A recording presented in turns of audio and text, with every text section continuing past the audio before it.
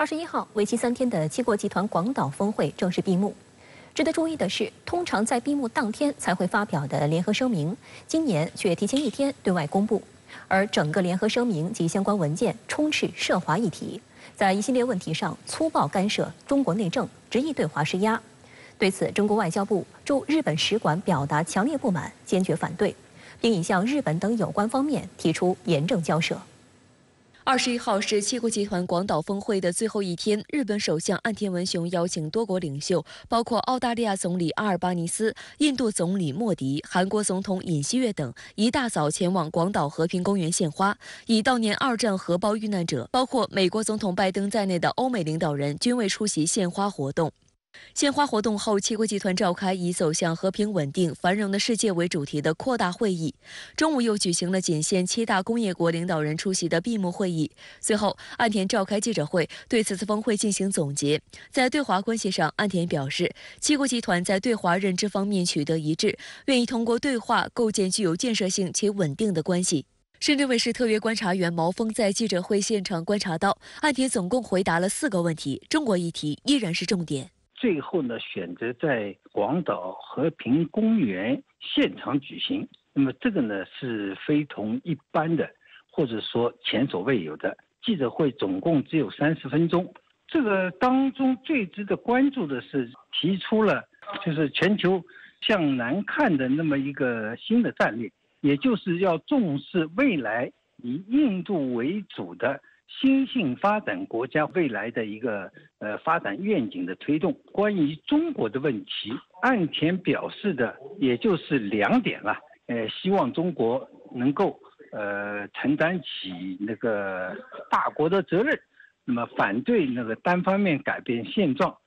那么这方面我觉得呢，日本采取的是打一把拉一把的那么一个手法。岸田此番表态与七国集团峰会与此前1天公布的联合声明如出一辙。声明称，七国集团准备与中国坦率的接触，直接表达担忧，建立建设性且稳定的关系，需要在国际问题上与中国展开合作。此外，也无意危害中国，无意推进脱钩，但会减少重要供应链上对中国过度依赖。事实上，包括德国在内的多位欧洲领导人在峰会期间也多次强调不会与中国脱钩。德国总理舒尔茨就表示，德国及美国等发达国家将会继续对中国进行大型投资，七国集团会确保与中国保持供应链稳定，继续对华出口货品。欧洲理事会主席米歇尔也表示，与中国保持稳定和建设性的合作符合欧盟利益。而一位法国高级官员则明确表示，这次会议不应变成反华G7。美联社指出，中国同七国集团国家有着深切的利害关系，使得包括美国在内的7大工业国对华立场都十分复杂。我也注意到，同时也强调了，所有这一些并不是要真正和中国对抗。从建设性、稳定这2个关键词看，我们都可以看到一点，就是中国的存在是世界不容忽视的。深圳卫视注意到，这与绝大部分欧洲企业的选择一致。日前，欧洲最大的资产管理公司东方汇理制定计划撤出美国资产，转而选择中国资产。原因是该公司高层认为中国的经济前景更光明，通胀前景更温和，且中国资产有着更有利的估值。这家总部位于巴黎的企业管理着超过2.1万亿欧元的资产。该公司首席投资官文森特·莫尔杰向投资者说明，西方媒体刻意对中国资产注入太多风险，而他们对美国的风险却视而不见，且对美国市场过于乐观。我觉得这个西方的这些国家呢，就是说慢慢的对现实，对这个中国与他们与中国之间的这个紧密联系的这样一个现实，这个已经有了非常这个很深刻的这个认识。所以就是说我觉得这个G7呢，就是说是在这样一个大背景下，就是说整个西方国家它的这么一个大背景已经意识到，就脱钩不可行，脱钩不现实，包括全球的一些问题上都离不开同中国的这个合作。虽然七国集团强调希望同中国建立稳定和建设性的关系，但在其联合声明里以及所谓经济安全文件中，去风险化、经济胁迫等也成为针对中国所使用的高频词汇。七国集团炒作涉华议题，妄谈台海局势，对东海、南海、涉港、涉疆、涉藏等问题和中国核力量说3道4。对此，中国外交部于20号晚间回应称，七国集团嘴上唱着迈向和平、稳定、繁荣世界的高调，干的却是阻碍国际和平、损害地区稳定、压制他国发展的事情。这种做法毫无国际信用可言。七国集团不顾中方严重关切，执意操弄涉华议题，抹黑攻击中国，粗暴干涉中国内政。中方对此表示强烈不满和坚决反对，已向峰会主办方日本等有关方面提出严正交涉。值得警惕的是，台湾问题是中国核心利益中的核心。在美国和日本的推动下，2021年在英国举行的七国集团峰会联合宣言首次将这一问题写入。对比今年的声明，重申一个中国政策保持不变，并强调了台海地区的和平与稳定对维持国际安全的重要性，还加入反对所谓单方面改变现状的表述。中国外交部的回应强调，解决台湾问题是中国人自己的事，要由中国人来决定。一个中国原则是维护台海和平稳定的定海神针。七国集团口口声声称维护台海和平，却绝口不提反对台独，这实质是对台独势力的纵容支持，其结果只会对台海和平稳定造成严重冲击。任何人都不要低估中国人民捍卫国家主权和领土完整的坚强决心、坚定意志和强大能力。值得注意的是，中国驻日本使馆20号晚发表的谈话，发言人表示，此次 G7 峰会鼓动集团政治和阵营对抗，再次暴露了 G7 机制的虚伪本质。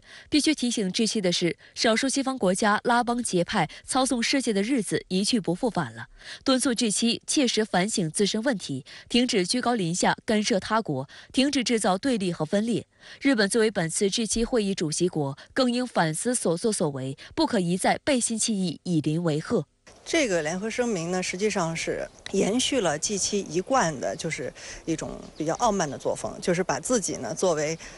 这个叫咱们叫也好树立为国际道德的这样一个标杆。今年的 G7 的这个声明的一个比较明显的特点呢，就是在涉华问题上，它的这个内容格外长，就格外多一些，然后这个对这个涵盖的这个议题吧就更全面。那么第二点呢，就是说它这样一份声明呢，它是实际上它是扭曲了一个事实。你比如说在这个台海问题上，是吧？他就是说这个他就是完全没有提及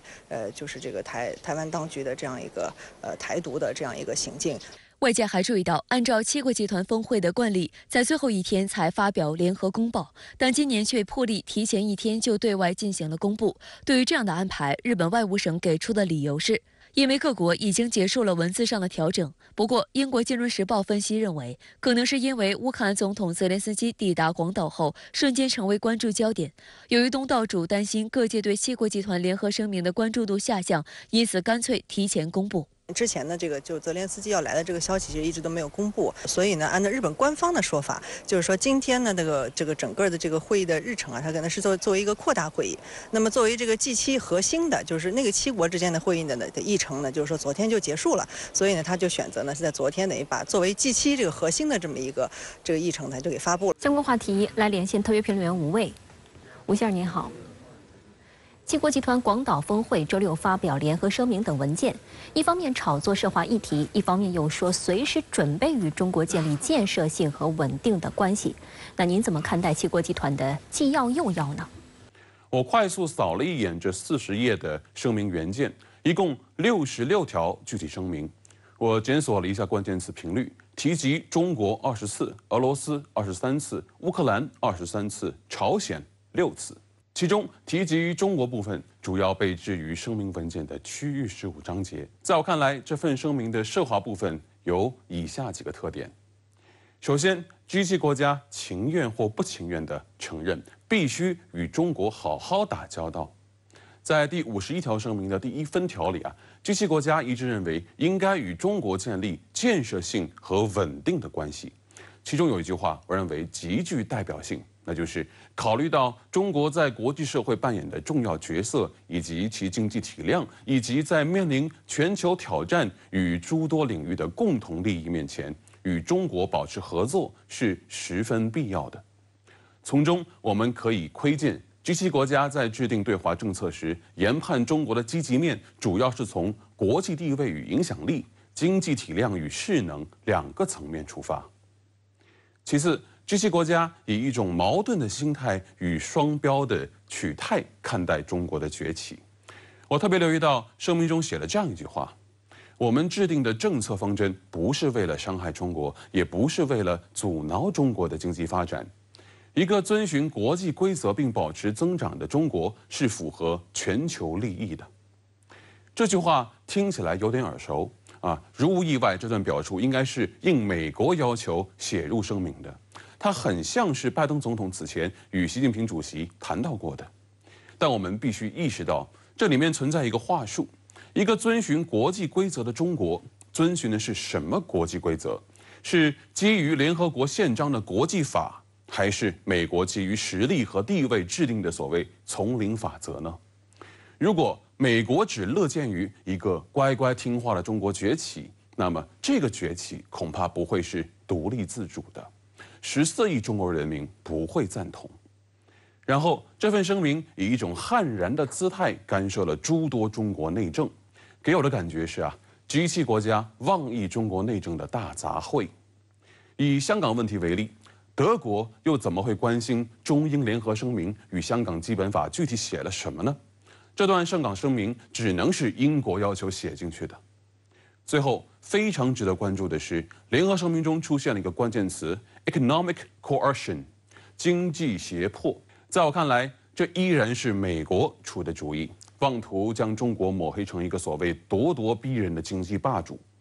美国政府应该照照镜子，是谁在搞脱钩断链、长臂管辖、单边制裁？是谁发动了贸易战、无节制加息，拖累了全球经济？又是谁拿捏产业链布局，让日韩两个冤家逼宫屈膝？要我说，在这个地球上，美国才是经济胁迫的罪恶元首。好的，谢谢吴先生以上的分析，也请您保持在线，我们稍后会继续连线您，谢谢。21号，美日韩领导人在七国集团峰会期间举行3方会谈，就将三边合作提升至全新水平达成协议。美国总统拜登还邀请韩日领导人去华盛顿再会。与此同时，日韩首脑也在峰会期间单独会晤。美日韩密集互动，在密谋怎样的小圈子政治？来看报道。在美日韩领导人峰会结束后，白宫发表声明称，领导人讨论了如何将三边合作推向新高度，包括针对朝鲜核威胁进行新的协调。韩联社的报道指，在朝核问题上，三国首脑决定巩固基于法治的自由、开放性国际秩序，通过深化三国战略合作，提升对朝威慑力。三方还讨论了推进印太战略多领域深化合作的内容。值得注意的是，会后一名美国高级官员向媒体透露，会议期间，美国总统拜登已邀请日本和韩国领导人前往华盛顿进行正式的三方会谈。这名官员指出，三国首脑在华盛顿会面的时间将很快确定，但目前还没有进一步的细节。外交学院国际安全研究中心主任林胜利告诉深圳卫视记者，美方邀请日韩首脑去华盛顿会晤，意味着美国要对美日韩三边合作提速，实际上就是要进一步的去整合美国在东北亚地区的联盟关系。那目前来看呢，由于它是涉及到三国的这样一个首脑，所以这个时间的安排可能都是要考虑到各方的这样一个变异，同时也和东北亚地区的这样一个地区形势可能又有这个密切的这样一个相关性。同日，岸田文雄和尹锡悦进行了双边会晤，讨论了共同援助乌克兰等内容。日韩关系的改善主要体现在军事安全领域，特别在于美国的同盟关系方面更加充实和密切。不过，日韩之间在民间层面则与政府间关系改善有一定温差，特别是日本政府核污水排海决定以及历史遗留问题上，民众仍意见较大。在军事上这种改善，我觉得这个是实实在在的。日韩之间的关系改善，特别是军事领域的、安全领域的这种关系改善，对于美韩同盟和日美同盟之间的这种同盟战略层面上和乃至战术层面上的整合意义重大。美国《纽约时报》近日发文称，日韩关系改善对美国来说意义重大。文章称，日本和韩国一直是美国在东亚地区最重要的两个盟友。但两国关系不融洽，长期以来一直困扰着华盛顿。尤其是近年来，美国越来越发现它需要盟友之间的团结，因此，在美国的推动下，日韩关系开始缓和。文章还提到，日韩两国都参加了北约峰会。美国国务卿布林肯在今年3月强调，与韩日的三边关系是美国对自由和开放的印太地区共同愿景的核心。近日，美日韩持续强化三边军事合作，除密集举行联合反潜、反导、搜救、海上拦截等联合军事演习外，还不断推进情报共享机制，把组建三眼联盟提上日程。观察指出，美日韩三国拼凑军事同盟关系，势必会推高地区国家阵营化、对抗化的紧张氛围，严重冲击地区安全局势，将产生三大后果。首先，加速阵营分化，推动地区形成新的对抗壁垒；其次，加剧军备竞赛，影响地区安全稳定；第三，放大外溢效应，给全球和平发展增加阻碍。值得注意的是，美国近期还放松了对日韩的核限制。今年1月，韩国总统尹锡悦抛出自主拥核论后，美方虽然明确反对，但在近期尹锡悦访美签署的华盛顿宣言中，就明确提到美国将派遣核潜艇前往朝鲜半岛部署。韩方还对日方承诺，将邀请日本加入这一宣言。这次我们看到美日韩加强在情报领域的一个合作，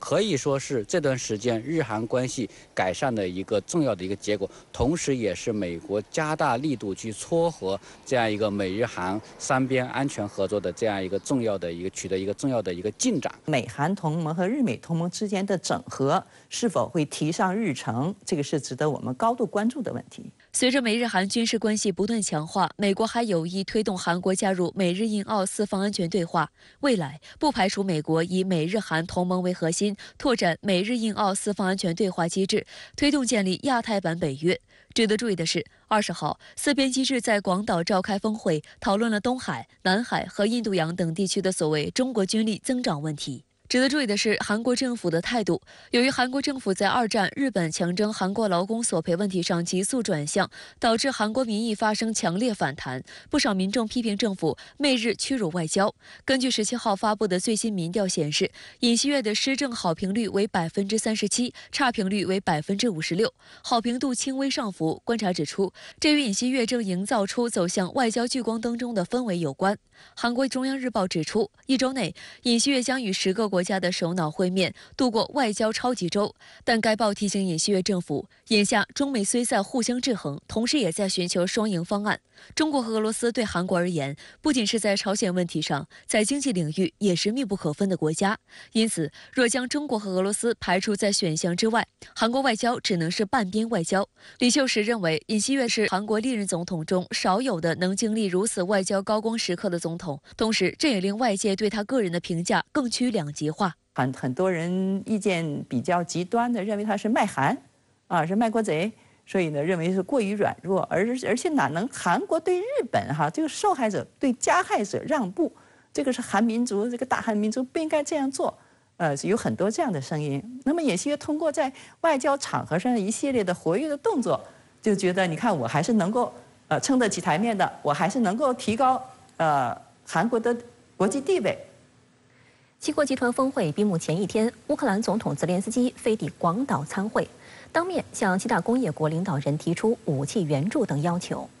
值得注意的是，美国总统拜登已经表示将为乌军提供 F-16战机，俄罗斯方面对此提出严厉警告，称会令局势更不可控。而在战场方面，就在泽连斯基抵达广岛的时候，鏖战了半年的巴赫穆特被俄军攻占，打破平衡点的关键时间点到了吗？5月21号，7国集团领导人在日本广岛就乌克兰问题举行工作会议。乌克兰总统泽连斯基在会前合影中站在各领导人的正中间位置。前一天公布的7国集团峰会领导人宣言谴责俄罗斯，还宣布将坚定支持乌克兰，并承诺加强对乌克兰的外交、财政、人道主义和军事援助。泽连斯基这次来到广岛的过程迷雾重重，虽然据说今年初的时候日方已经邀请泽连斯基参会，但临近会期又传出泽连斯基不会线下参加的消息，甚至日本首相岸田文雄在19号晚上还对媒体坚称，泽连斯基线上参加7国集团峰会的计划没有改变。但20号，泽连斯基就乘坐法国空军专机抵达广岛。有日本媒体曝光，泽连斯基的具体行程在整个日本政府只有几个人掌握。共同社称，这是日本罕见接待爆发大规模军事冲突的国家的领导人来访，因此在安保等级上将其提升至与美国总统同等级别。根据日本警方的预案，原先的警力投入为2.4万人，但在泽连斯基到来之前又加派了预备役人员，并同步提升位于东京的乌克兰大使馆的警戒。德国之声电台报道称，泽连斯基赴日本是经过了一番运筹帷幄，为他提供专机的法国方面透露了更多细节。据法新社20号报道，一名法国总统马克龙的顾问透露，泽连斯基14号抵达巴黎与马克龙会面时，两人就讨论了前者赴日本广岛的行程安排，但当时并未明确具体组织工作。之后，乌克兰方面向法国政府提出正式请求，希望法方在18号送泽连斯基一程。泽连斯基当天乘坐火车入境波兰，再由停放在附近的一架法国空军空客 A330飞机接走，先赴沙特参加19号的阿盟峰会，20号再赴日本广岛。法国政府认为，泽连斯基乘坐该国政府专机抵达广岛是巴黎的一次关键外交成功。泽连斯基在抵达峰会现场后展开了密集外交。泽连斯基20号会见了英国、意大利、德国、法国和印度领导人。21号，他又陆续会见了加拿大、印尼领导人，并与美国总统拜登和韩国总统尹锡悦单独会面。这个泽连斯基觉得这是一个非常好的一个机会啊，能够最好的表达自己的这个诉求，直接的去表达。所以我们看到，这次泽连斯基来了之后，也是广泛的与各个主要国家进行这个直接的面对面的交流，特别是我们看到了他和这些非西方的，因为和西方的这些主要国家的交流已经比较多，也比较充分了，但是现在最主要的就是一些非西方的国家，那么意图就是要扩大对乌克兰的这个支持，同时要防止这些国家为俄罗斯提供支持。泽连斯基此前访问欧洲多国时，曾表示组建战斗机联盟是重要的目标，但当时欧方并未松口。但此次参加7国集团峰会期间，美国总统拜登与之会见时，宣布向乌克兰提供新一批武器，包括弹药和装甲车。拜登日前还允许美国盟友向乌克兰提供先进的 F-16战机，这将是俄乌冲突以来北约援乌武器最重要的一次升级。根据此前公开报道，几个主要北约国家已经为乌军培训战斗机飞行员长达数月之久。乌克兰国防部长顾问尤克萨里称，乌克兰希望从欧洲接收多达50架 F-16战斗机。美国高级官员透露，拜登政府此前不愿开绿灯的理由是这种战机价格高，培训和提供起来耗时长，且不希望机密技术和系统被复制或落入敌人手中。美方还声称 F-16战机等西方先进战机不是乌军的当务之急，乌克兰有更紧迫的需求，如防空、火炮和装甲设备。对于在7国集团峰会前美国态度大变的原因，有白宫匿名消息人士向美国有线新闻网宣称，是面临了来自国会议员和盟友的越来越大的压力。泽连斯基激动地在推特发文称，这是历史性的决定，将大大增强乌方空中力量。他还透露，在7国集团峰会期间，将与这些国家讨论提供 F-16的执行细节。F-16战斗机是由美国洛克希德马丁研制的第4代战斗机，由于搭载了敏感技术，其他国家转让该战机需要美国的同意。英国政府16号宣布，英国和荷兰已经同意建立一个国际联盟，帮助乌克兰采购 F-16战斗机。乌克兰总统泽连斯基15号暗示基辅可能很快将接收 F-16战斗机。俄罗斯外交部副部长格鲁什科20号警告，西方国家如果向乌克兰提供美制 F-16战机，将引发巨大风险。俄罗斯此前已就向乌克兰供应武器问题，向包括美国在内的各国发出照会。俄罗斯外长拉夫罗夫指出，任何包含乌克兰武器的物资都将成为俄罗斯的合法打击目标。那么一旦这种机型投入到使用的话，某种程度来讲，相当于西方又进一步了升级自己的这个对乌克兰的军事援助啊。那么可以想象未来的这个对战局的这个发展啊，可能会朝着更有利的西方去发展。但是俄罗斯已经做出这样的表态，我们知道俄罗斯也是信心很坚决的，所以它可能意味着未来的这个战事的进一步升级。从整个这个问题的解决的这个方向来看，其实是非常不利的。此次泽连斯基在7国集团峰会期间，除了要求各国加大武器援助，还提到了乌克兰和平方案。泽连斯基20号同印度总理莫迪举行会晤，这是两人自去年2月俄乌冲突爆发以来的首次面对面会谈。泽连斯基随后发文介绍称，他在会谈中邀请印度加入落实乌克兰和平方案。莫迪则表示，俄乌冲突是影响全世界的重大问题。实际上，泽连斯基近期表示，莫迪是他在广岛最想见的人之一。外界认为，这是由于印度在乌克兰危机上态度谨慎，保持与美国不一致的立场，从未追随美西方对俄罗斯实施任何制裁，还在联合国的几次投票中对美国主导的提案投出弃权票。印度政府多次表示，俄乌冲突双方要以和平谈判解决问题。从乌克兰的角度来讲，寄希望于印度能够更好的平衡这样的一个利益。使印度更多的向西方的立场靠拢，对俄罗斯实施一种更严厉的这样的一种政策。我觉得莫迪要改变他的立场其实很难的，对他来讲保持一个平衡的政策来讲，可能是能实现他这个国家利益最大化的一个很有效的途径。相关话题继续来连线特约评论员吴卫，吴先生。七国集团广岛峰会今天落下帷幕，最后一天的议程有一个特别来宾，那就是乌克兰总统泽连斯基。那您如何看待此事传递出的信号呢？其实，在此前的 G20 巴厘岛峰会召开前夕美国与一些国家就在怂恿泽连斯基出席会议。东道主印尼方面一碗水端平了说，如果泽连斯基要来，那么普京也得来。一番博弈之后，俄乌领导人都没有来。到了 G7 广岛峰会这边厢，美国如愿以偿地让泽连斯基当上了一回座上宾。具体谈到泽连斯基此行，G7 国家算是给足了他面子。G7 峰会3天议程，前2天紧赶慢赶地把会开完，联合声明罕有的提前发布，为的就是腾出第3天的议程，留给乌克兰局势以及远道而来的泽连斯基。来都来了，好好聊聊吧。大家以为是和平出现了转机吗？恐怕够呛。G7 领导人联合声明里开篇就写了这么一句话：我们将致力于支持乌克兰直面俄罗斯发动的非法战争 ，as long as it takes， 无论多久。这话一说，基调就定下来了。美欧国家的军火商们估计又能躺着把钱挣了。果不其然，今天传来的消息称，泽连斯基此行主要是为了寻求外交与军事支持。泽连斯基与拜登会见结束后，美国媒体透露，拜登批准西方国家向乌克兰提供 F-16战机，并为飞行员提供培训。此前我曾评论到，只要还有人往俄乌战场这个火堆里添柴火，这把火就只能越烧越旺。从这个意义上看呢，G7 广岛峰会不仅没有朝着迈向和平、稳定、繁荣世界的目标上前进，倒更像是朝着完全相反的方向上狠狠地踩了一脚油门，加速，再加速。好的，谢谢吴先生在线与我们分享您的观点，谢谢。美国债务违约在即，拜登政府和国会仍推诿扯皮。5月19号的谈判过程可谓跌宕起伏，戏剧性地按下2次暂停键。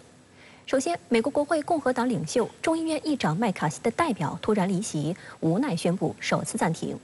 谈判重启后不久，又因真正的分歧再次突然停滞。据美国穆迪公司分析，如果两党僵局持续，美债炸弹最终爆发，美国经济可能出现衰退。距离预计的违约之日6月1号仅有不到2周时间。18号，众议长麦卡锡表示，他预计众议院将于下周就债务上限达成协议。外界认为这是一个积极信号，但在4日的谈判中，两党仍就提高债务上限或削减政府开支的问题争论不休。更戏剧性的是，麦卡锡本人还离席表示抗议。Well, we've got to get movement by the White House, and we don't have any movement yet. So, yeah, we got to talk. The tone seemed really optimistic yesterday. Is it? Yeah, I mean, yesterday, I really felt we were at the location where I could see the path. The White House is just, look, we can't be spending more money next year. We have to spend less than we spent the year before. It's pretty easy. 参与谈判的共和党众议员格雷夫斯对媒体表示，白宫和民主党人就是不讲道理。This wasn't a negotiation tonight. This was a candid discussion about realistic numbers, a realistic path forward. 据美联社报道，当天晚上谈判又重启，但随后更戏剧性的一幕发生了：麦卡锡的代表再次离席，美国舆论哗然。Are you confident you'll be able to reach that deadline? No. You're still not confident? No. 债务谈判再次破裂的消息一经传出，立即引发华尔街股市动荡，标准普尔500指数一度下跌近0.8%。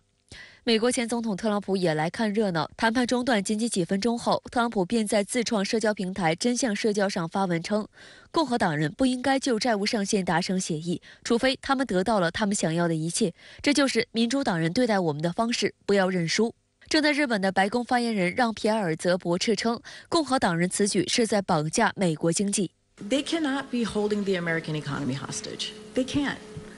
It is going to trigger a recession. It's going to potentially could lose millions of jobs. These are the facts coming from economists. This should not be happening. 19号当天早些时候，66名众议院民主党人还致信美国总统拜登，敦促拜登不要对共和党人妥协，而是援引对宪法第14修正案的解释来推翻债务上限。Using this authority would allow the president and the United States to continue to pay its bills on time. 观察指出，共和党不满的是，该党已经提出和解方案，那就是用10年削减4.5万亿美元开支的计划来换取提高债务上限。换言之，每年仅需削减4500亿美元。但民主党人坚决不同意，认为削减开支将影响拜登发红包，进而影响选票。5月13号，美国财政部公布，该国联邦政府的账户中仅存880亿美元，预计在6月1号花光。届时，美国医保还能不能支付，都值得打一个大问号。美国财长耶伦18号也再度警告说，假如未能及时提高债务上限，导致美国债务违约，将对美国金融体系造成灾难性影响，或令 GDP 增幅下降4个百分点，甚至将导致全球经济衰退，并削弱美国的全球经济领导地位，引发外界对美国政府执政能力的质疑。有市场分析人士形容，一旦美债违约，将导致美国市场借贷成本飙升，不仅美国股市将受到打击，对全球经济的影响可能堪比2008年的危机。We have never defaulted before. The last time we came close, we lost credit rating. 更大的一个担心的就是说，因为现在美元的地位啊，在世界上已经不是那么稳定了，很多地方都在谈去美元化，而这个一旦这个美债崩溃的话，那整个这个美元的国际地位就崩溃了。那如果国际上现在美元崩溃了，取代的这个货币还没有出来的时候，那全世界金融一团糟，所以说会是一个世界性的一种灾难。美国国会山网站则认为，两党正在就债务上限问题玩胆小鬼游戏，双方眼看要撞上了，但都想让对方先退一步。两党都指责对方在拿美国经济开玩笑，年年都多那么多的这个赤字啊，因为大家都已经吃不消了，所以共和党就提一个，就是说你的赤字不能增加了。那当然从这个民主党的立场呢，打死不肯嘛，因为如果减少的话，他这个所有的这些政策一些都跳票了嘛，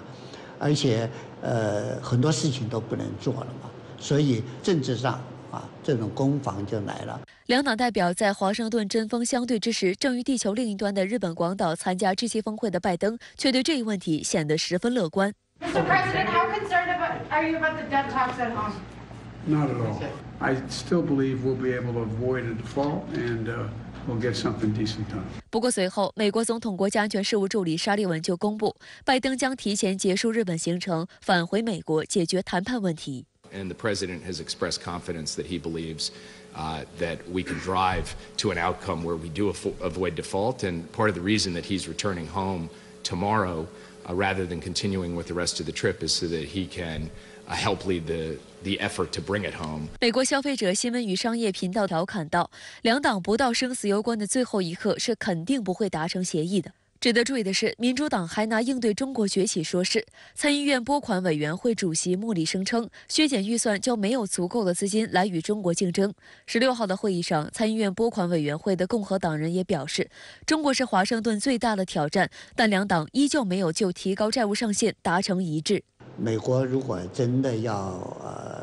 跟中国竞争的话，他应该从美国国内这个如何提高他们的经济竞争力方式来着手，而不是说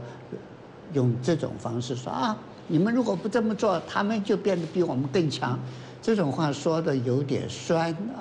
而且说出来的话有点说句实话了，从美国的角度来讲，有点没有面子了。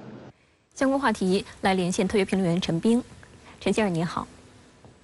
拜登在日本广岛说，他今天会和众议院议长麦卡锡直接对话，解决美国债务上限问题。那您认为能够突破僵局吗？美国债务危机爆雷的可能性仍然存在，所以呢，拜登从日本宣布，他呢会与众议院议长麦卡锡今天呢就直接对话，这可见呢是够紧迫的。他老人家呀飞回华盛顿，顾不上这个调整时差，就得上谈判桌，可见呢再拖下去麻烦更大。那么怎样才可能突破僵局呢？关键呢看拜登政府能不能妥协。现在共和党提出的一个基本条件是，今年美国政府的开支不能超过去年。但是拜登政府呢，坚持实施不那么严格的削减，同时呢，增加收入。那接下来的问题是在哪些方面削减政府开支？两党呢是针锋相对。我个人的估计是，这种妥协呢可能会在最后时刻达成，因为两党呢都没法坚持自己的主张。共和党在众议员只占微弱多数，没有民主党中间派的支持，那提出的法案呢就会鸡飞蛋打。同样呢，拜登政府坚持己见，那让众议员同意提高这个债务上限也是痴心妄想。如果呀，拜登政府撇开众议院直接上调债务上限，那么马上呢又会出现这个宪政危机。即便拜登和麦卡锡的直接对话不能够出直接的成果，那么双方的谈判恢复以后啊，估计也就是讨价还价，看在哪些方面能做出妥协。开源节流啊，说起来容易，但做起来不容易。况且呢，这次谈判结果呀，对明年的美国大选影响比较大。拜登呢很清楚，谈不成对自己的连任麻烦更大。倘若呀真的出现债务违约，那么他的总统连任梦呢也就提前结束了。那么也有人认为，即便美国两党最终达成妥协，提高债务上限，美元的信誉也下降了，美债炸弹可能随时引爆。那您对此怎么看呢？或许受到全球金融危机的影响，美国债务上限呢从2009年突破了10万亿美元，2017年突破了20万亿美元，2021年突破了30万亿美元。债务呢越高，所支的利息也就越高。那么当付不起利息的时候怎么办呢？现在呀，美国两党争论的就是这个问题。世界关注的也是美国呀，若出现债务违约、付不起利息，那么美国经济将会发生什么？对全球经济又有怎样的影响？这次呀，围绕美债危机，白宫呢对经济带来的灾难倒是把账呢给算清楚了。美国财长耶伦说，这个金融和经济混乱将接踵而至，意味着呢，这个延迟支付包括教师在内的数千万公共部门职员的工资，退伍军人在内的年长者的社会保险金和医疗补贴也被暂停。即便呢是短暂的违约，比如说6个星期，也会使美国经济损失50万个工作岗位。若长期违约，将使美国 GDP 暴跌6%，并且导致数万家企业和约830万个工作岗位的流失。在最坏的情况下，美国将在7月或者是8月之前呢完全停止借贷，将进一步的冲击全球金融市场。随后呀，投资者会质疑美国债券的价值，出现抛售。